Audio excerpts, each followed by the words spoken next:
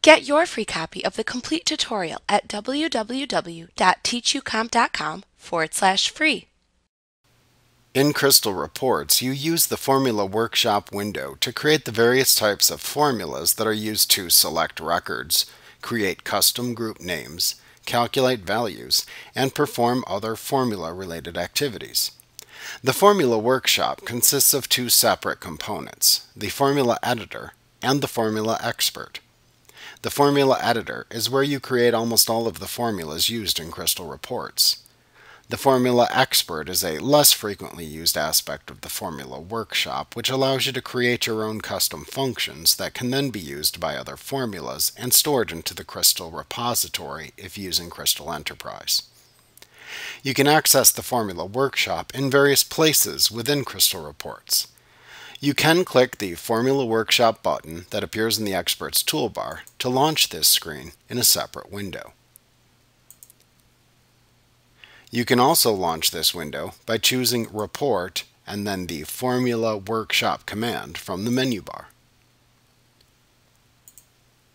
You can also access this window by clicking the small X+2 buttons that appear within various dialog boxes within Crystal Reports.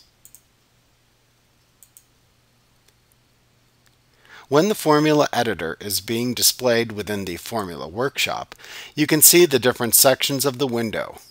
At the top of the window, you can see the various buttons in the four small toolbars that are available for selection.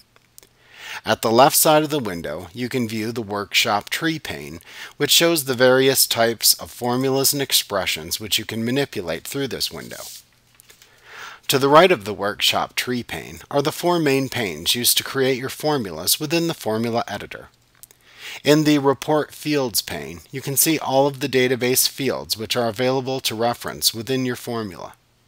You'll also see any fields or groups created for the report within this pane as well. The middle pane of the three is the Functions pane, and this is where you will find all of the possible functions that you can insert into your formula grouped by category.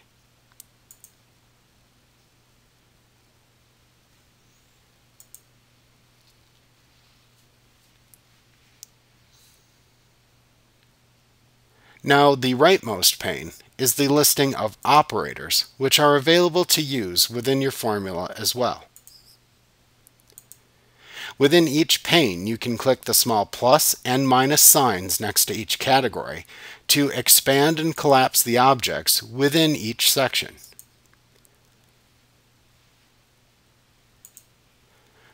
Note that you can double-click on any function or operator that's displayed within the pane to insert it into the currently selected area within the formula text window at the bottom of the panes.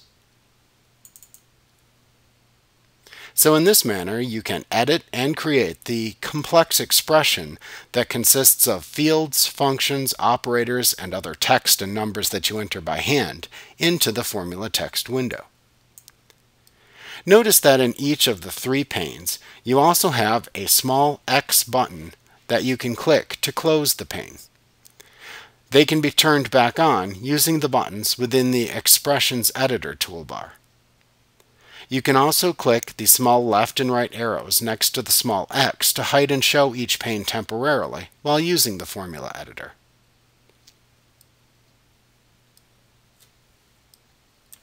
Like what you see? Pick up your free copy of the complete tutorial at www.teachucomp.com/free.